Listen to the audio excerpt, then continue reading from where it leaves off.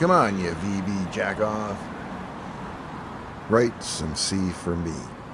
Let me see it. Here. I'll make it easy for you.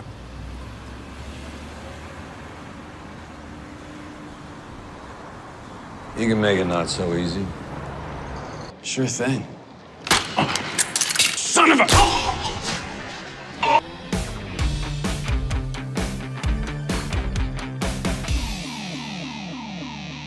Hey, I'm Dave. Welcome to my shop. I'm Dave Plummer, a retired operating systems engineer from Microsoft, going back to the MS-DOS on Windows 95 days. And I've been coding in C and C++ for about 40 years. Today, I'm going to show you a construct that can increase your code speed by a factor of 1,000 in some cases, complete with actual working examples. It's all thanks to a keyword that you might have underestimated, const expression. Now, if you thought that this was just a more formal C++ way of defining a constant, you couldn't be more mistaken because it goes way beyond that. This really came about in C++ 14, and I tend to view a lot of the new stuff that comes in C++ as kind of esoteric, but this is really handy. So what the const expression keyword really means is that whatever you're declaring can be entirely figured out at compile time.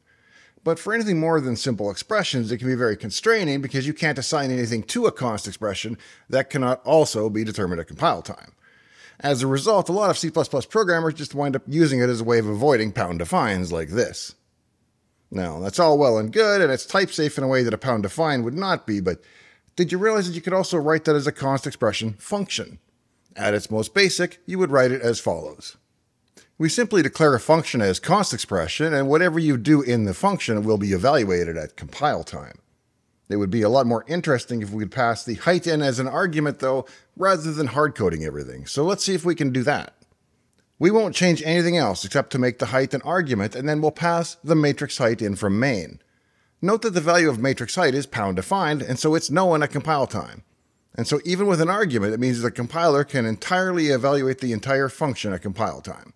In fact, if we get a little hardcore for a second and look at the assembly code that gets generated, there's no call ever made to half height, or any function at all. The whole function was evaluated at compile time, executed by the compiler internally, and the result of 16, or 10 hex, takes its place. So that entire function collapses down to a single move instruction. Now that's impressive, but I'd wager that the standard optimizer all by itself could have done that by inlining the code, evaluating the expression, and replacing the result of that evaluation. But that's only because this first example was so basic. So what if we wanted to do something non-trivial? Something that contains branches, conditionals, or even recursion? Can we build a real algorithm that does actual useful work in a const expression function? The answer is yes, and it can work so well that it's what prompted me to actually make this episode. So let's tackle a more complicated problem that meets those criteria, like finding the Fibonacci sum for a given integer. To refresh your memory, if school was a while ago now, the Fibonacci sequence is just a numeric sequence where each number is the sum of the two preceding ones. You always start the series with 0 and 1, and that makes the next number the sum of 0 and 1, and hence 1. So the next number is the sum of the last two, or 1 and 1, and so 2. And then the next number is 2 and 1, so 3, and then 5 and 8, 13, 21, and so on. Let's take a look at my C version. The first thing we do is check whether the number is 1 or 0. If it's 0, we return 0, and if it's 1, we return 1. We do that by just returning the number itself whenever it's less than or equal to 1. That's our anchor case for the recursion. In all other cases, we must call back into ourselves recursively to get the two prior Fibonacci numbers. At first, this might feel like it's turtles all the way down, but remember, it will eventually hit the 1 or 0 case. So the function will call itself over and over until it gets down to the Fibonacci number for 1, which returns the value of 1, and everything else cascades back up the stack, being added up and returned at the end of the steps. Now this problem is fun to work with, especially for first-year computer science instructors, because it's easily written using recursion. But recursion is actually an incredibly expensive way to solve it. And that's because it's computationally explosive. Each call to Fibonacci requires not one, but 2 calls to itself. And those will in turn need 2 calls, and so on, and so on. And so on, and so on, and so on. Consider the case of finding the Fibonacci number for 5. It has to call to get the answer for 4 and 3, and 4 in turn has to call and get the answer for 3 and 2, and 3 needs the answer for 2 and 1. Then going back up the tree to finish where we left off, the Fibonacci number for 3 again needs the answers for 2 and 1. And this is all just to a depth of 5. For a call depth of 35, the tree grows exponentially, and if my math is right, it would mean that there are about 29,703 nodes in that tree. That's a lot of stack usage. Now, you might be tempted to optimize this solution, having noted that the algorithm winds up repeating parts of the tree, like when it asks for the Fibonacci number for 4 2 different times.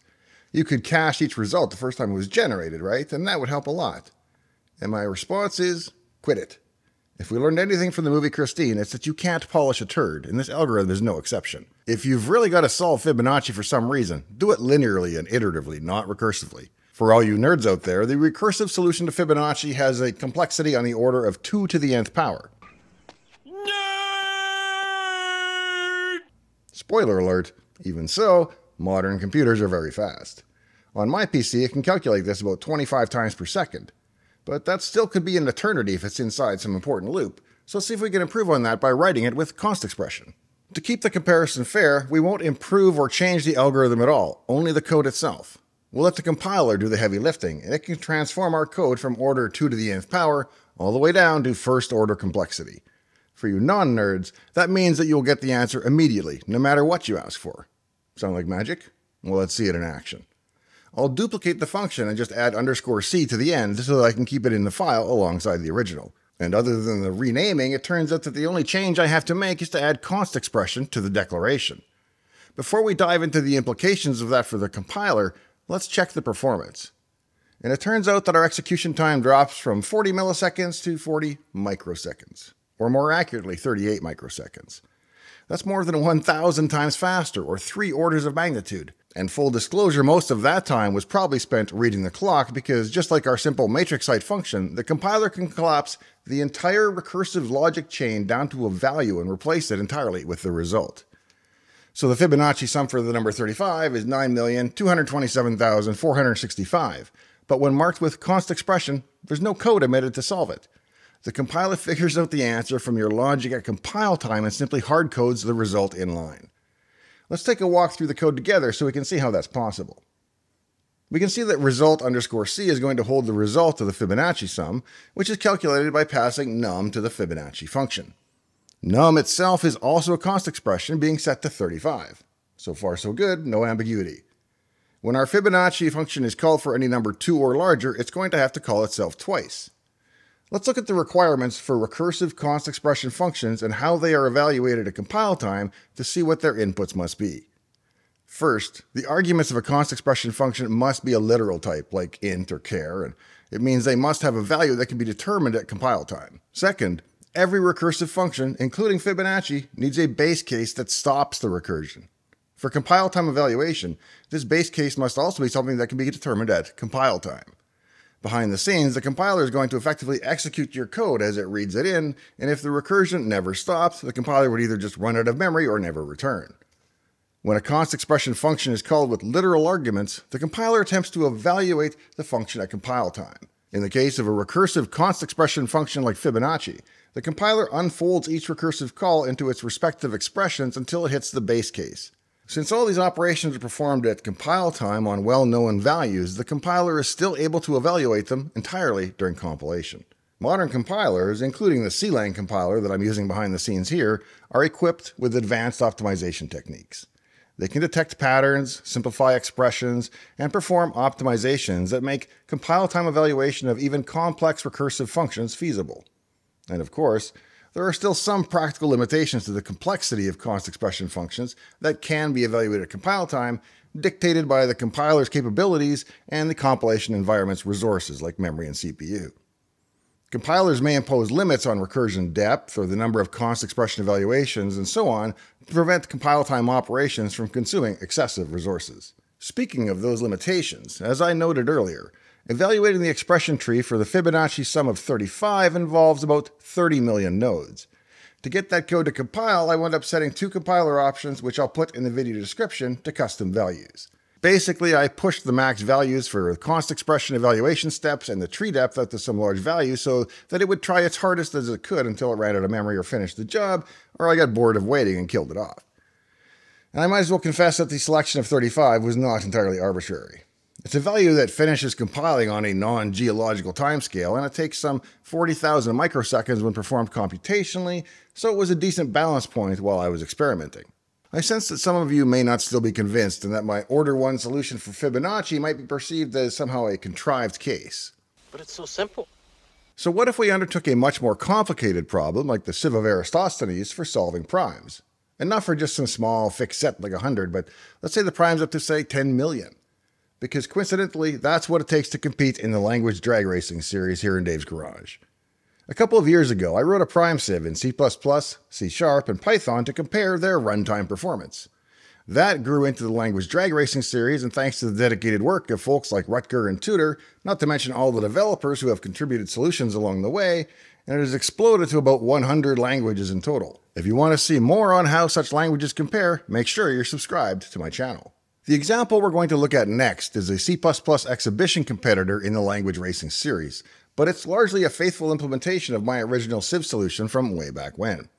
The only difference is that it defines the size of the sieve at compile time, whereas competitors in the series must accept the sieve size as a runtime argument. Now, a runtime size would prevent the whole const expression approach from being possible, so we allow it here, but as a result, its score doesn't count in the official competition. As a reminder of how a prime sieve is implemented, the basic idea is to imagine that you had a set of 100 boxes all in a row, corresponding to the numbers from 1 to 100. Each box can in turn contain true or false, and they all start off as true. How do you carve an elephant? Well, you just get a big stone and carve away everything that doesn't look like an elephant. And to find the primes, we're going to do the same thing. We're going to cross off all the boxes that aren't prime numbers because we know them to be multiples of other factors. So we do that by crossing off all the multiples of 2 and 3 and 5 and so on until all that remain are the prime numbers by virtue of the fact that they never got crossed off by any of the multiples. So to get things started, we cross off 1 as non-prime by definition. To run the algorithm, all we do is repeat these following steps.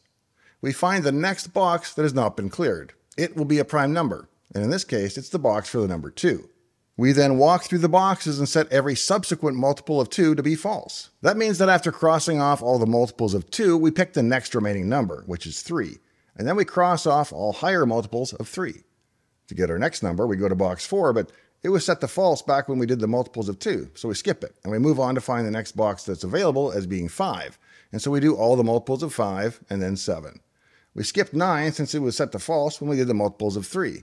We repeat that process until we get up to the square root of 100, which is 10 and was crossed off by 2 and 5, so we're already done. After those steps are complete, the only boxes still left in the sieve list marked as true represent the prime numbers that survive the gauntlet. That's the theory. The question is whether we can implement that logic that performs all that work in a const expression function. And my instinct would have been 100% to say no way until I actually saw it done in the Dave's Garage language racing series as a C++ competitor, solution number 3, contributed by Florian Lloyd Putcher. Or at least that's how we pronounce it here in Sammamish. I hope it's not too far off. It's a genius solution, so let's have a look at the code that does it. Everything is implemented nice and tidy in a sieve class, and execution begins with the const expression function called runSieve.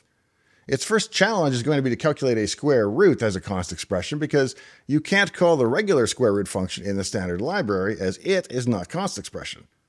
Fortunately, a const expression version of square root is provided up at the top of the file. Now, I could probably do an entire episode on this square root function alone, but that will have to wait for another day. The actual sieve memory is just a local member variable, not a heap allocation, meaning its size is also known at compile time, which is important for reasons that should be apparent by now. In the heart of the code, other than looping, the runSieve code only makes 2 calls. One to check if a box is true or false, with a function called contains, and one called remove to mark that box as false. These member functions can be written as const expression functions because they refer only to the static sieve allocation and nothing else. And so every part of this code is const expression, meaning the compiler can completely evaluate it at compile time. Now, as incredible as that may sound, it works. It does take a few minutes to compile since the compiler is doing all the legwork of populating the sieve bits and then counting them for you. The count function itself is const expression as well, meaning that when you create a sieve and call runSieve and count, they can be entirely computed at compile time and the result is used in place of the call.